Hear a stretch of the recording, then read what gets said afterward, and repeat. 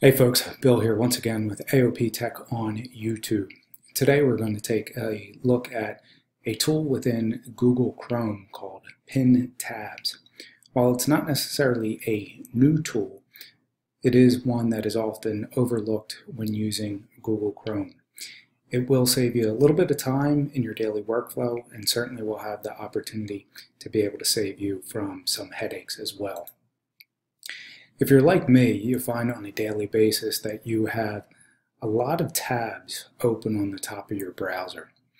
And what you normally do is you just from day to day resource tabs, and as you open one, you may not close another one.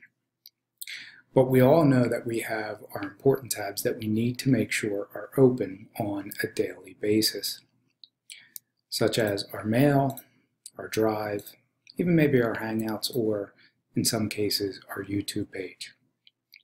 If you look here across the top and you look at my tabs right now, you'll see that my mail tab is a little bit different than is my drive tab.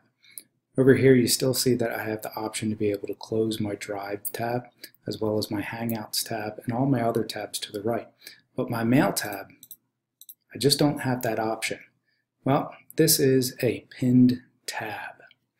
And what it does is it secures our tab for us so that we don't mistakenly close that tab, because it is an important tool for us to use for the day.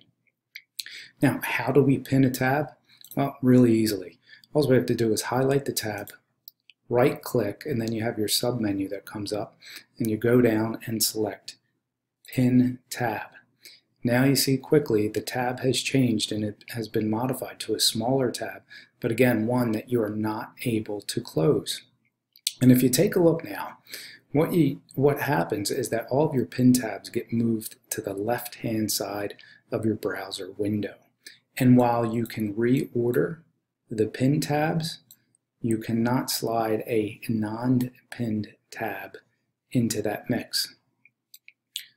So you are guaranteed that all of your important tabs are going to be organized from the left to the right hand side of your screen.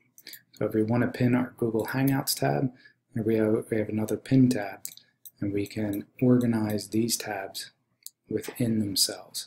However, if we try to bring over a tab that is not pinned, it gets kicked out.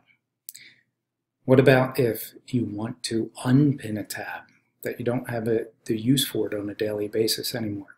Very simple. Again, just go to the tab, right click, halfway down, unpin tab. Now you can see you have the opportunity to be able to close out that tab. So again, pin tabs saves you a little bit of time so that you know that you're not going to close any important tabs, and it also takes away the headaches, because you know that they're all going to be organized, the most important things, on the left-hand side of your browser. And that was just a quick look today at pin tabs. As always, subscribe to us below to follow AOP Tech on YouTube, or follow us on our other social media outlets of Twitter, Facebook, Pinterest, and Instagram at AOP Tech. Visit our resource website at aoptech.weebly.com.